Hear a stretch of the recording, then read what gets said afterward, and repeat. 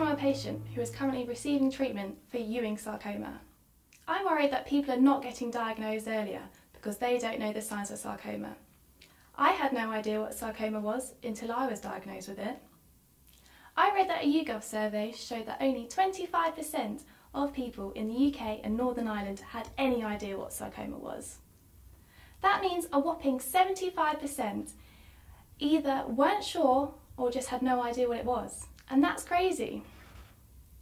If so many people don't know what sarcoma is, how can we expect them to know what the symptoms are? We hear too many stories about people who aren't diagnosed in time. Sarcoma UK, you have the knowledge.